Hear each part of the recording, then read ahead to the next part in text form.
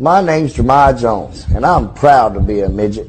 The only thing more intense than my midget pride is my hate for tall people, or as we like to call them, biggers. Small power! Our ancestors been fighting this battle for years.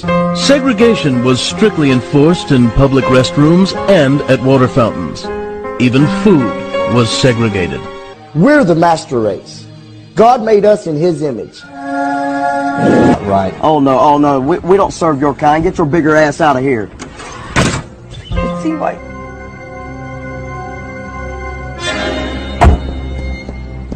We don't want your kind living round here, boy.